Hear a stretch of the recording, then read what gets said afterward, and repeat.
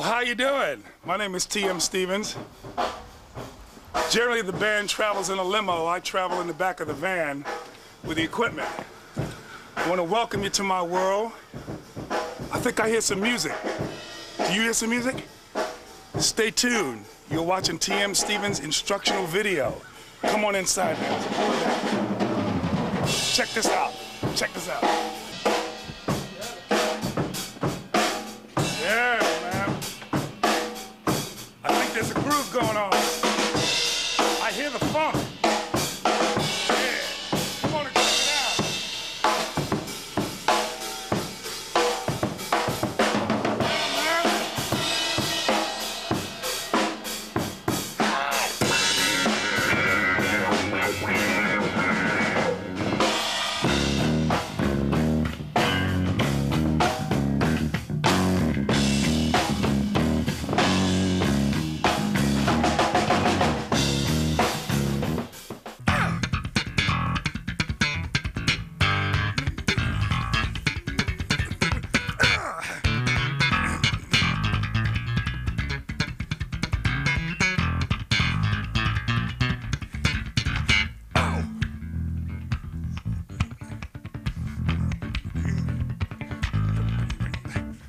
Hello, my name is T.M. Stevens.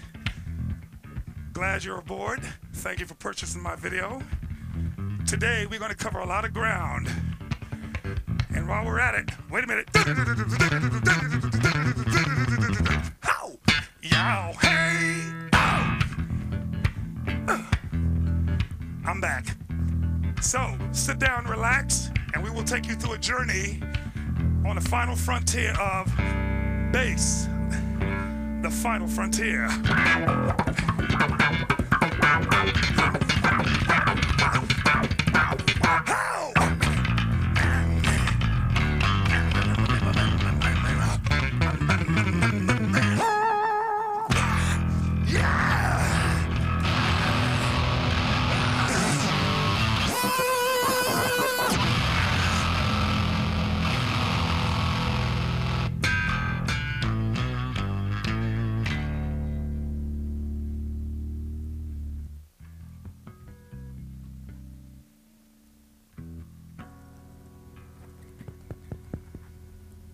Peace. Don't go nowhere.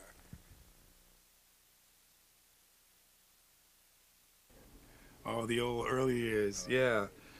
Well, when I first started, I started playing at 11 years old. And back then, if you couldn't play anything funky, you just couldn't hang out, you know. So, in the early years, I started out with the R&B, and I began to buy records by Mahavishnu Orchestra back then. I bought records Miles Davis, and incidentally, I ended up playing with all of those people. I think it must have been a good accident, but it was wonderful. So my early years, I went out on the road playing with Stacy Lattisaw, which was more of an R&B act.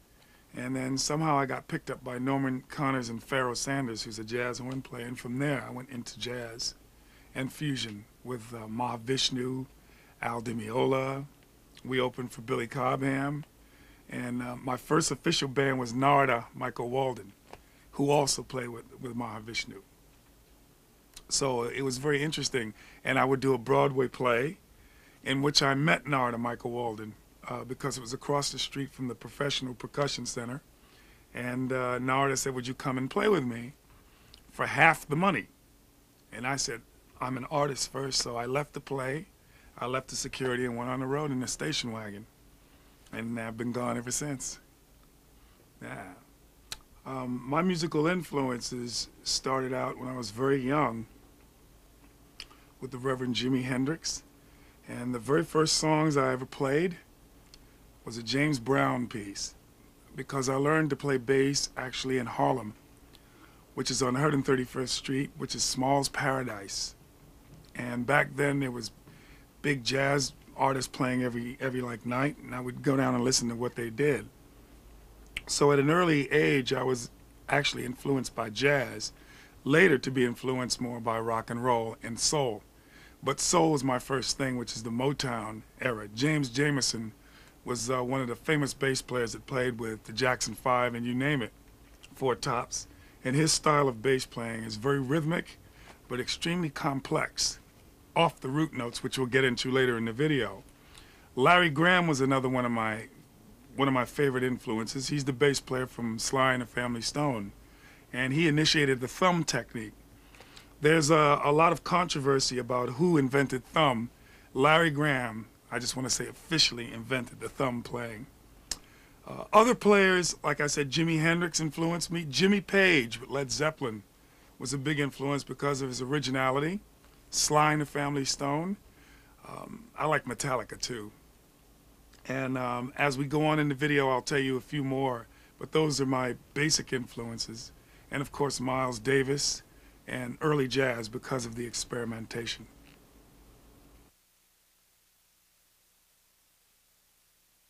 Right now, I want to talk about the absolute basics of this instrument.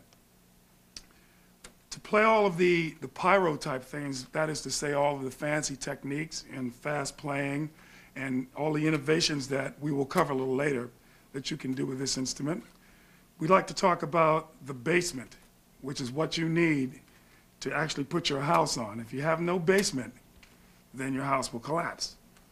All right, let's start with how to hold the instrument.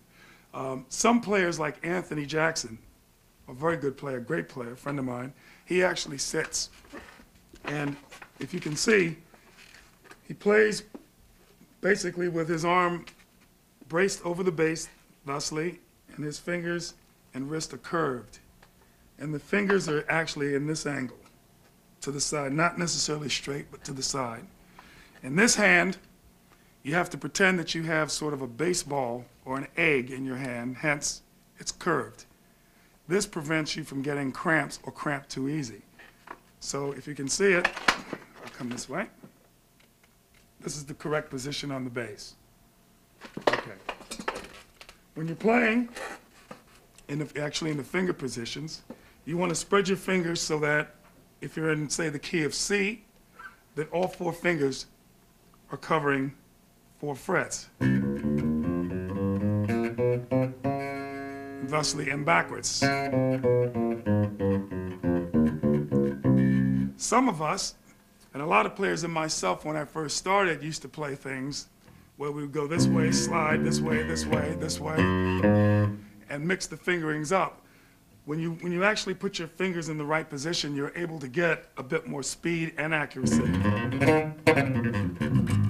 Okay, next, it's your thumb. Should be against the bass in such a way where it's supporting your fingers. Some players tend to play with their finger this way. You're not in a good position to actually hit with accuracy on a lot of the frets. So you don't want to play this way. You want to play more this way.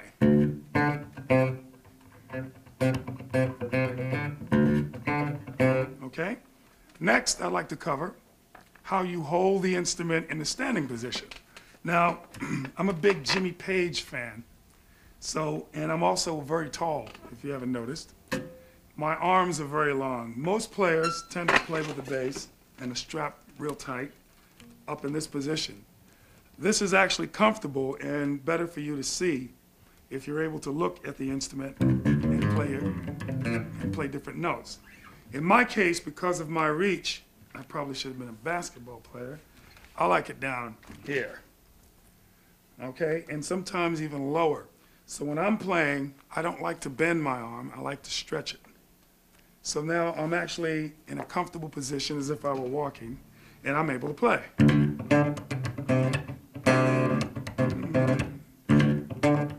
Okay?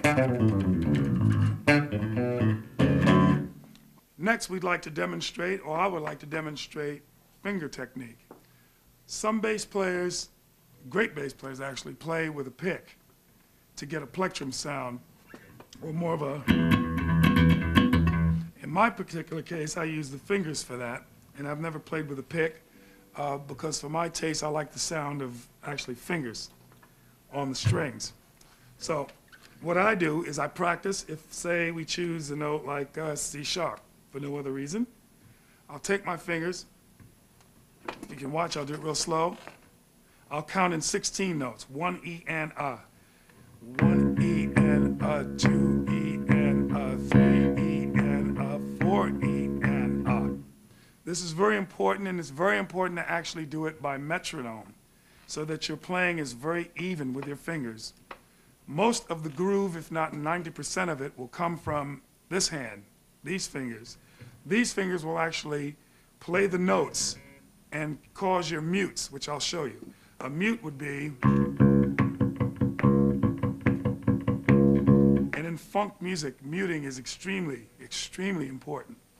So back to this hand for now. We'll go back to that. So what I do, my way of practicing, is I'll start real slow. 1 E and A, 2 E and A, 3 E and A, 4 E and A. And that causes my fingers to be a bit more consistent and even in volume on both fingers. The next step on this would be to play it and then play the octave, which is the up. 1 E and A, 2 E and A, 3 E and A, and that gets you used to actually moving your fingers across the strings as well as here.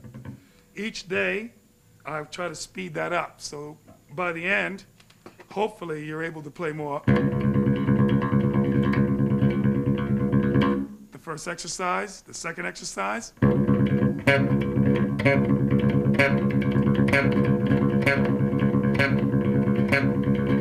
Now what that does is it makes your playing very even. And when you're in a studio, like we are here, actually we're going to record our record here, and I've done Joe Cocker here. That makes your playing a lot more even so that you're not going, you don't have dropouts. You want to make sure that the bass is very even, and when you want dropouts, that they're there. So you need control on your hands. That brings me into the next technique. Larry Graham actually invented the thumb.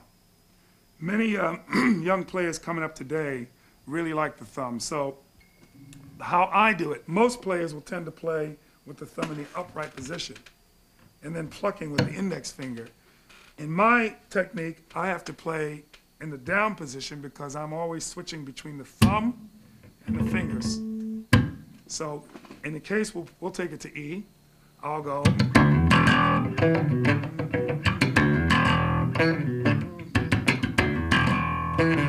If you notice, I'm actually plectrumming. Then I switch to the fingers. Then I go back to the thumb. Some players will play the entire thing on the thumb. But I tend to like the warmth of fingers, which is why I don't play with a pick. So, again. If you notice, I'm switching in the middle. And to me, that gives two different complete sounds, but it makes a real unique sound, and it's my sound to do it that way. So in the thumb, I play this way. Now, in thumbing, it's almost as if you're playing drums. So when you're actually going to thumb, don't worry about sounding notes over here. Get your rhythms together here. Again. It's actually taking the beats of the drum and applying them to the bass. Hence, the bass will be what's known as a rhythm instrument and a melodic instrument. So you're playing the melody. All right? All right. Now, while you're playing your rhythms, you want to just not only play that rhythm, you want to be able to play different rhythms. So here.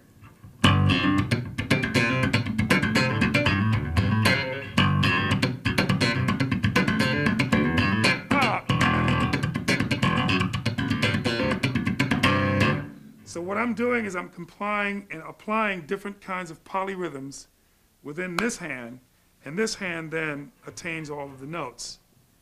I think lastly I'd like to talk about the bass as harmonics. Jaco actually made the harmonic playing very, very famous, and I love Jaco's playing. Again, I will back off the pickup to the back pickup so you'll be able to hear them clearly. That's a very famous major 7 type chord.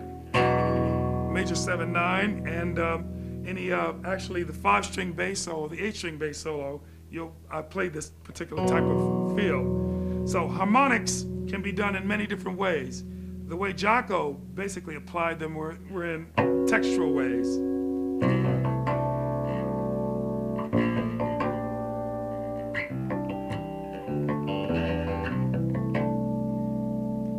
Now what I did is I took the same technique, the same way of playing the harmonic, and I took it and made it into a bit of a more rhythmic type thing. So if I were to take his harmonic, the major 7 and E, take this chord, take this chord, I generally make a rhythm out of it. Hence.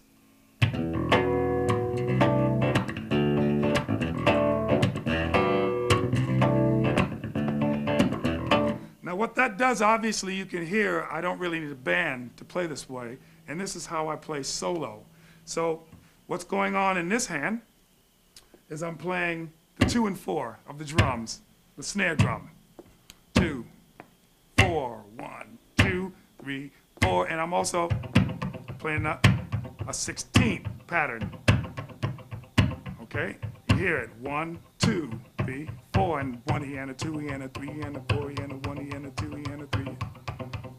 2, 4. In this hand, I'm playing the chords and the melody. Hence, you get the drums, you get the chords, and you get the bass. One more time.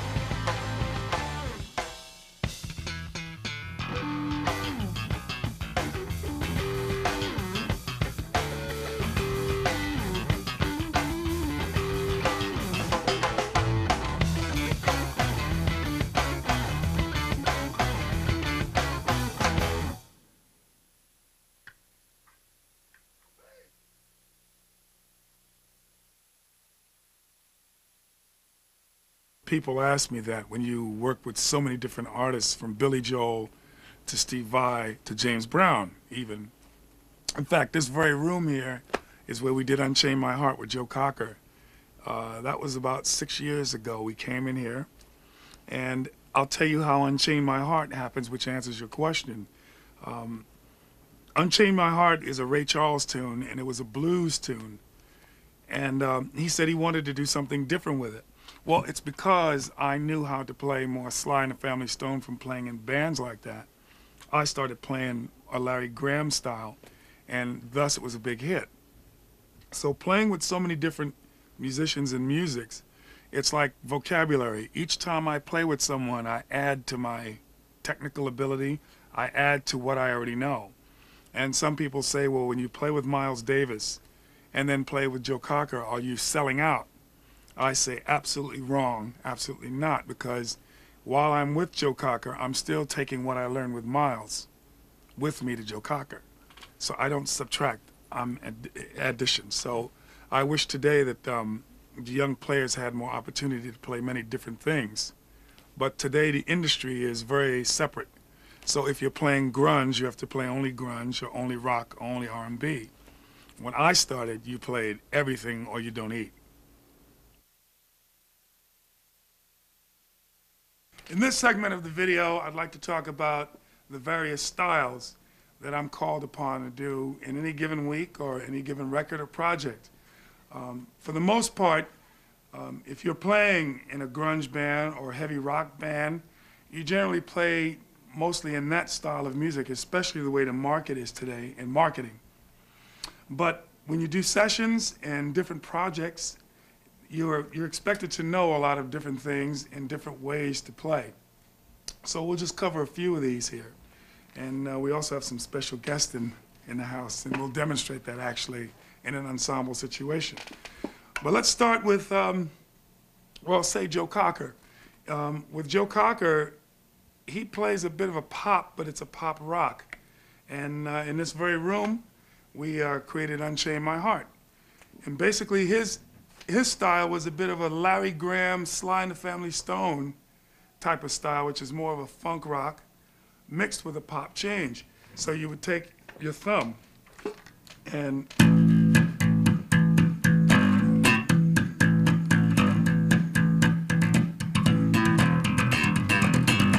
so with him, I would do stuff like that, and then I would even it out and start playing it more of an eighth note feel with the fingers, which is more in pop music.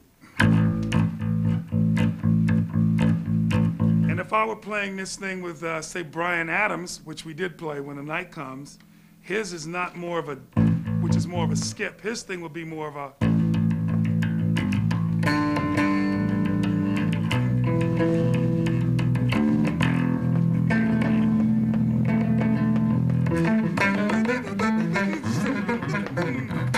okay? So basically what I'm saying is with the fingers, you can play eighth notes, and if you play like the 1, 6, 4, 5 type progressions, then you have more of a pop. So you have a,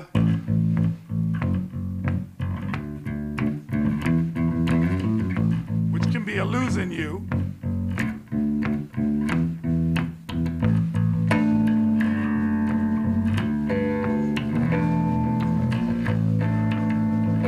Okay, so that is one style, actually in the pop idiom. And another way I can play pop is actually with a hint of reggae, because today in reggae you have a lot of bands like the B-52s that are playing that a lot. You have, I mean, it's just endless. And so what you do is you take the melody and you use it on the upbeat, or what they call a checker, man, which is a upbeat. And in the bass, what it does, it speaks and waits for an answer. So you have sound and space. So let's pretend that I have the guitar and you have, and the bass will go.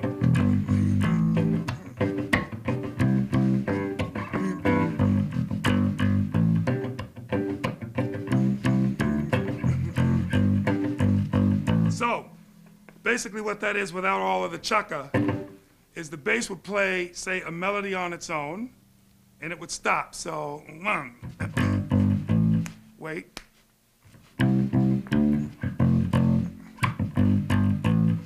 And that would be what I would also apply in pop. Or I would take an octaver and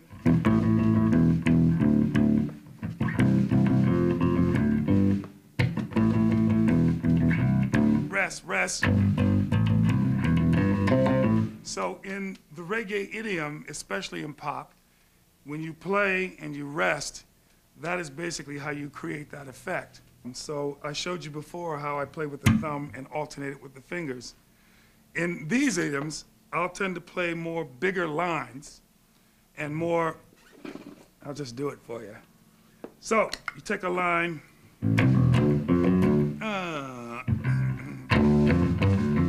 all right? And I told you about the 16 notes. So in my head, I'm thinking, while I'm playing this way, I'm thinking, 1 and a 2 and a 3 and a 4 and a 1 and a 2 and a 3 and a 4. Hence you get that funk. Then I just take it and rock it out a bit and add some attitude to it. And hence you get, how!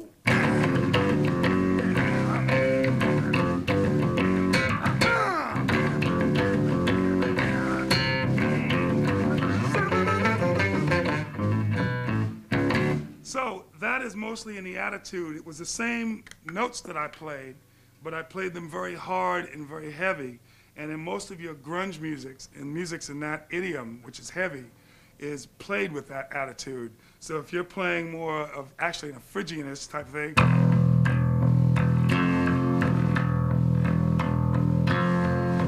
those are still the same 8 notes that I played for Bryan Adams, if you remember, when I was playing.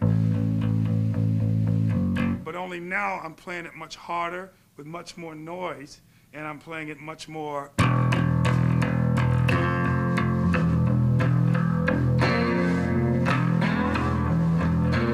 So it's actually the same technique, just played with a different attitude.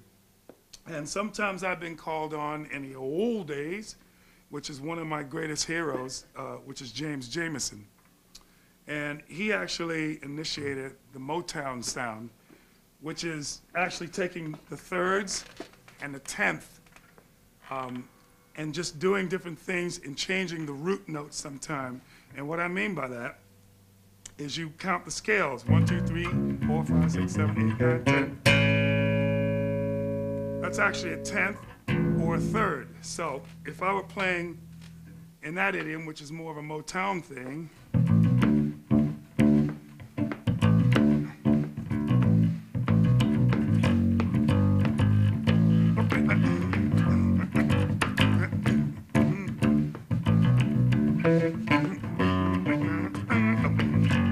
so you would begin to drop the tenths or drop down to the lower third.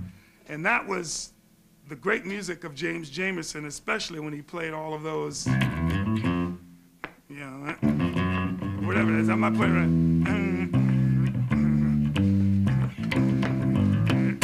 Now, he wouldn't put a pop in there, of course, but I will take things and TMize them. That's what I call it. So I will basically bastardize the style. But I think in order to be able to play the musics of today and to be considered a bass player with groove, you have to go back to the Motown, even back to Delta blues, so you can get your roots and get your basement to be able to play the styles today. Another style is actually a picking style, and I told you before I don't use a pick, so I use my fingers in this, and that's if you were to put a little bit of chorus on there. And what I do is called a stutter funk, and I mute the string. So if I'm playing,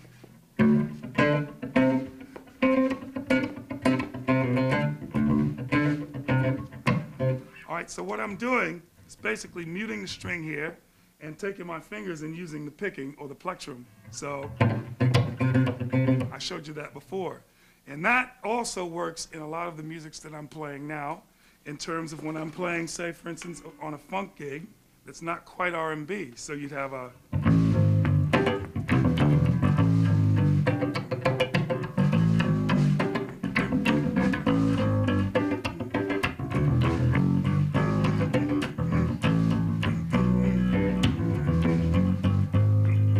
And what I do also a lot of is I play harmonic chords to give the effect of almost a piano or a guitar. especially if the guitar player is soloing. In the case of Stanley Jordan, who you will see later in this video, he tends to dominate all of those things by playing both patterns. But if he so chooses to go off on a solo, I'm able to cover the chords. So I'll demonstrate that again with a little bit more chorus. And the way that's played is that pretend he's soloing, I would go more. You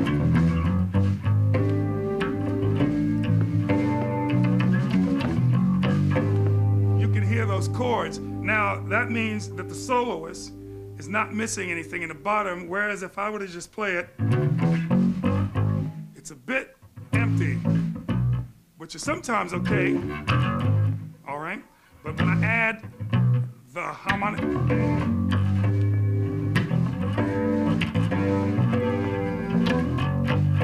that gives him a lot more excitement to go off of. The last style I get called to play sometimes is, especially in jingles, they're very simple styles. And more or less, you can take a simple line, but if you have the groove, and I told you the groove is the most important thing, you can make the most simplest thing actually talk. So I take all the effects off, no effects, and let's just say you want to play. All right, that's a simple line. Apply the 16th note thing.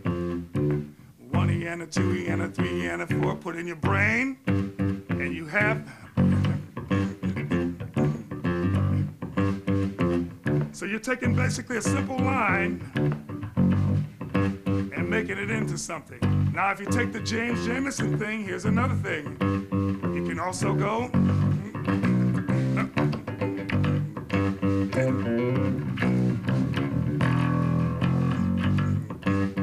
So, what I'm trying to say to you in summation, all the different styles doesn't mean that you're trading off or you're selling out on one thing. You're only adding to your vocabulary. So I would recommend that you all listen to everything. Listen to your favorite guitar players, bass players, and heroes. And once you've actually taken that in, forget it. And what I mean is forget it. Don't try to emulate. Come out with it your way. But take all the styles. Now we come to the part of what I call FX, or special effects. In my band, Out of Control, I spend a lot of time doing the lead vocals. So I set up what is known as actually a pedal board. And it's a homemade pedal board, but it's very compacted for me to have easy touch to it. And I don't have to really look at the effects while I'm singing, because I'm mostly in the mic. So first, there have been a lot of enhancements and advancements in the bass guitar itself, both technically and sonically. So what we've done is, in the past, mostly guitar players and keyboard players used effects like wah-wahs and vibroluxes and things like that on their instruments, and the bass was pretty much straight and flat. Today now, the bass guitar has been involved with special effects to create different sounds. You want to alter the sound of your instrument while not exactly leaving what it is. The timbre is bass, but you want to add certain things. The way I use my special effects, or stomp boxes, or whatever you want to call them, I use them like seasoning. If you're making a plate of spaghetti, you wouldn't just put a whole bunch of oregano and keep pouring it.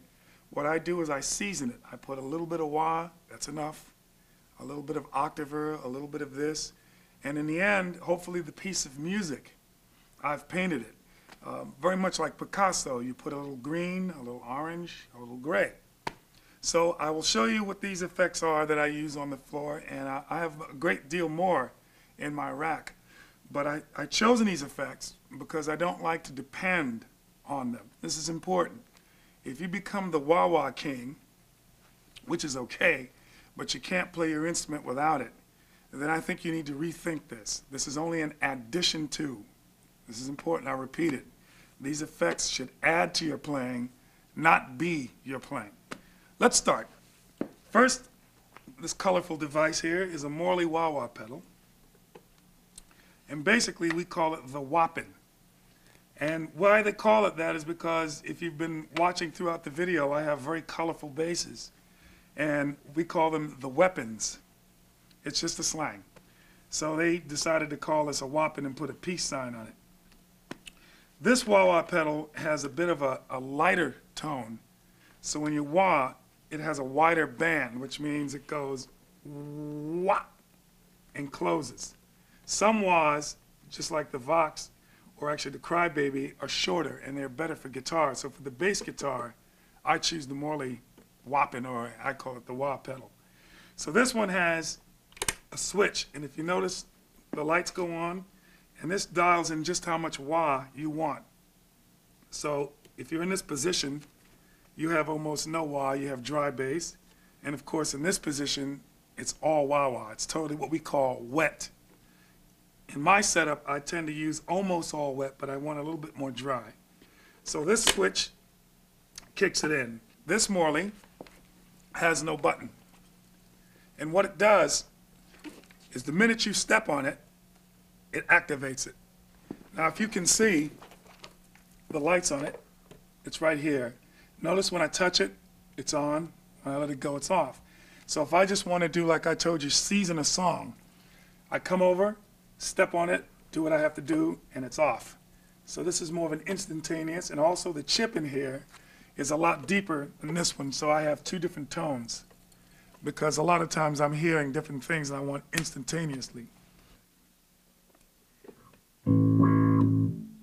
It's a very short sound. Okay, that basically has what it is, and you can't really alter it. It's the chip inside.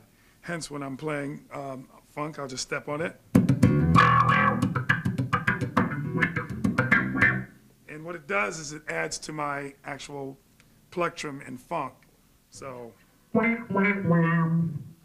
right. In comparison, the Morley over here has a complete different tone, and once again, no switch. So I don't have to worry about it. Listen to the tone. It sounds more rounder. It's a deeper tone. So hence, when I want to play a different sort of groove,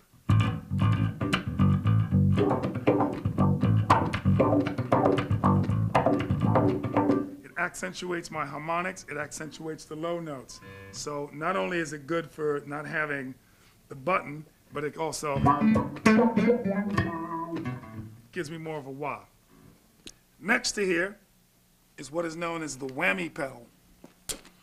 This little toy I really like, because what it does is, on a bass guitar, if you were to put a whammy bar on it, it would take the bass completely out of tune and maybe even break strings. So what this does is, in this position, in the black, it takes the bass up 1 octave, or it takes the bass up 2 octaves, which you heard me demonstrating in the beginning of the video when the bass was screaming and screeching up there.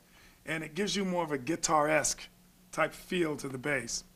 When you go back this direction, you get more of a chorus.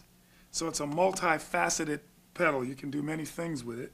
And over here, of course, it's a pitch shifter, which you can play in fifths, fourths, and do like a lot of different things, incidentally, that are very popular with grunge bands and one of my favorite bands, King's X, and groups like that. My trusty whammy. In this position, I told you it played pitch shifts.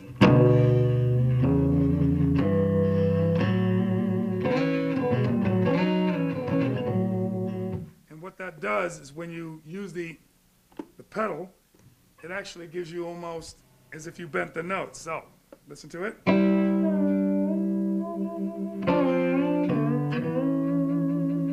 So even if you're playing in a country band, or country bass for that matter, you can get that effect this way.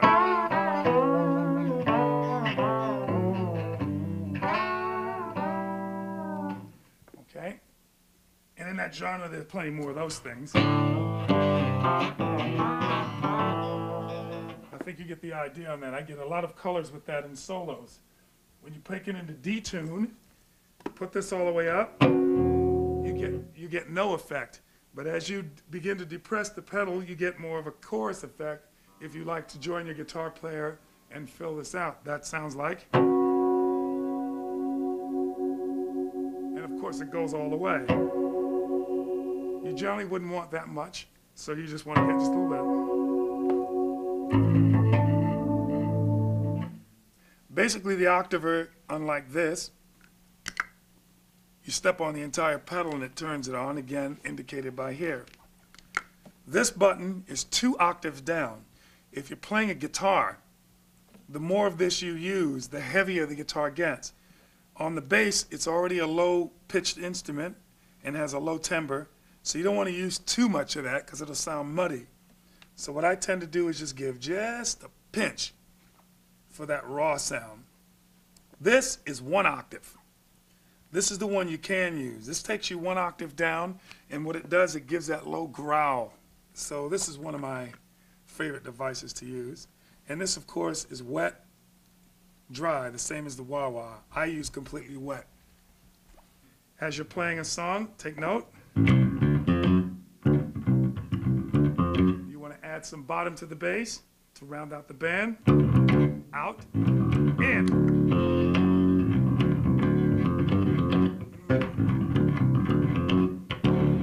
That comes in very useful, especially in trio situations when we're playing. Sometimes without a control, I'll have to add bottom. You just heard me use this pedal.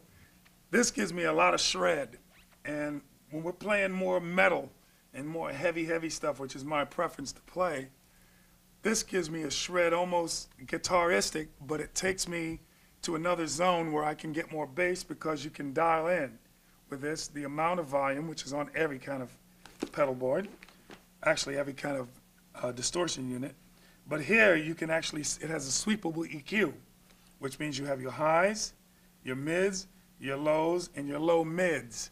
So I can, when I kick this in, normally with a distortion you lose the bass. I can dial it then back in. Hence I chose the metal zone. So if you're hitting chords and your guitar player, sometimes Simon will play solos and I want to fill his space where he was, I'll step on the pedal.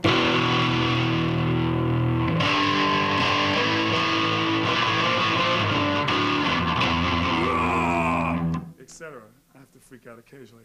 So while I'm doing that, these are basically my array of effects and things that I'm using now. And let me add that in choosing effects, don't choose them because someone else just chose them and they're popular. I would choose something that was personal to me. Like I told you, these particular array of pedals are what enhance my playing and what I enjoy to play with. You may have a different choice. But for now, let's go to the pedal board.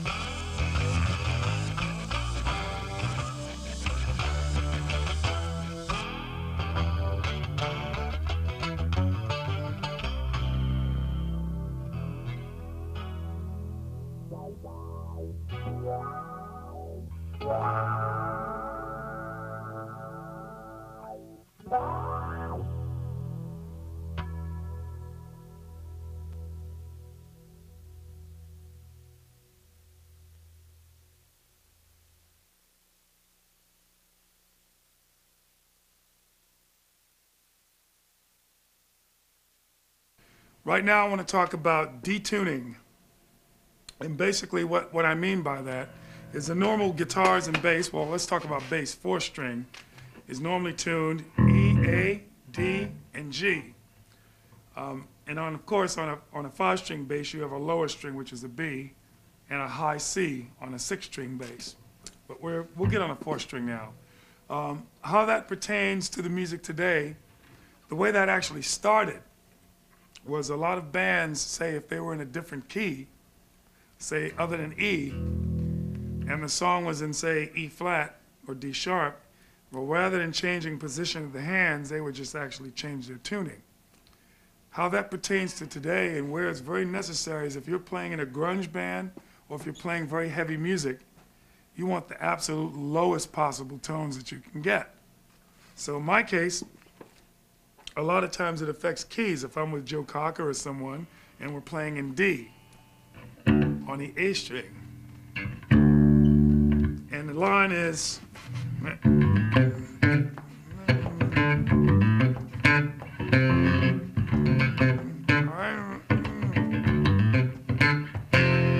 now that's very funky and it's very cool.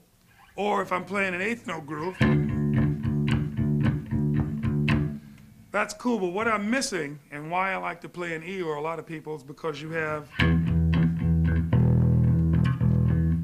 so the way to get around that is if you're in D or C and you don't have a 5-string bass, is to take the D note if you're in D and detune the E string. Now, you've taken your E string and you've dropped it down a whole step, which gives you that bottom. So if I were to play the same lick now,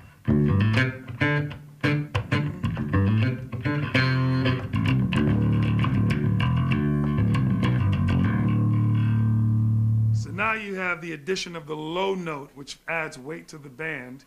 And when you have your guitar player and your drummer, you're able to go down in the sub-octaves and you give the band a lot more weight.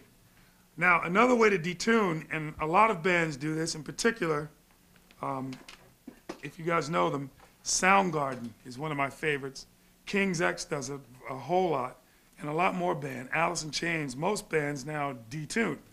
And what that means is you take the entire bass, whereas you were in E, and you're down now here. So you take the whole bass down a whole step.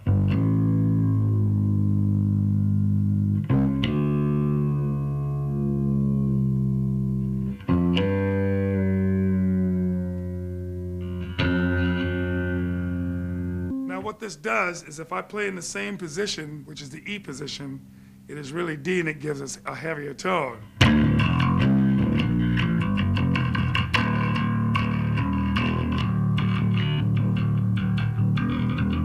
And the lower you go, the heavier the instrument is.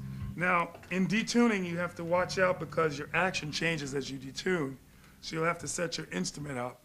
But you can actually go as low as you possibly can, and when you play the notes, it will be so heavy, Beavis and Butthead will never ever criticize you again.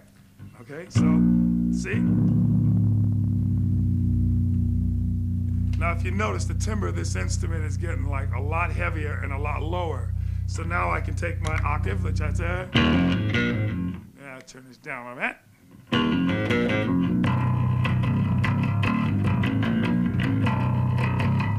What that does is it creates that effect of absolute bottom.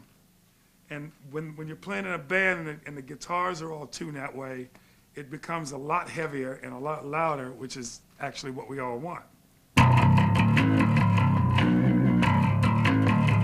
So you probably recognize that sort of sound. That's exactly what they do. So if you're in the key of C sharp, you want to tune your instrument down that way, or into B.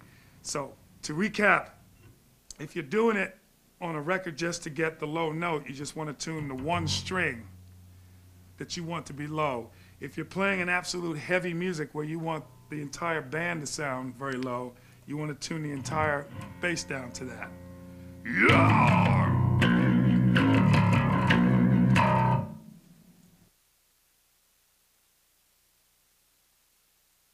I have a message for all of you out there. You better listen to this, and I mean listen, and that's the key what I'm trying to tell you. If you're playing in a band situation, before you try to play something, make sure you listen to what's being played, because that is part of the job and most of the job of a bass player. Peace. Message number 2 for all of you aspiring bass players and players in general.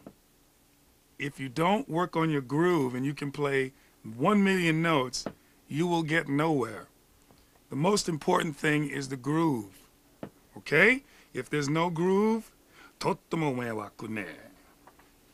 Message number 3 to you young bass players, old bass players, and bass players that are playing on the weekend. Whenever you pick up your instrument, always go at 100%, not 40%, not 99%. Even if you're practicing by yourself, always take it to the max. What I'm doing in the future is some of the hardest, heaviest, funkiest, fastest metal music that you might want to hear. In fact, we're taking all the faders to the top. So right now, get ready for us because it's unpretentious, it's on the bomb, it's Quasi Zeppelin, Hendrix, James Brown all roll into one. Get ready for it. Peace! And shit.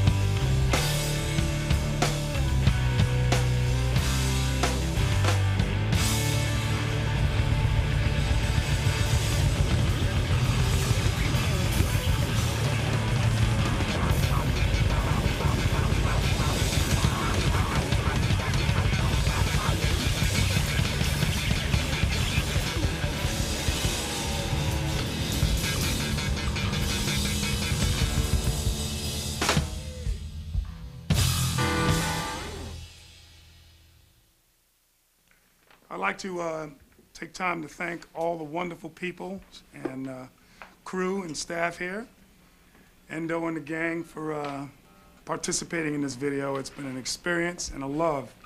Music is not my career, it's my love, and just so happens to be my career. I'd like to thank T.C. Tolliver. I'd like to thank Simon Gregory, Tony Riggio, and all the wonderful people, man. Stubbs back there for doing this. And right now we're going to do some different kind of stuff on the other side of the moon, because music is a very, very vast and endless region of things that's unexplored, and we'd like to show you some other kinds of things, and I won't even say the word jazz, just some good music. Over here we have Stanley Jordan on guitar. Who needs no introduction, mind you? We're all brothers. Back in the back we have Kenwood Denard on the drums. And right now we'd like to enlighten ourselves as well as you. Thank you.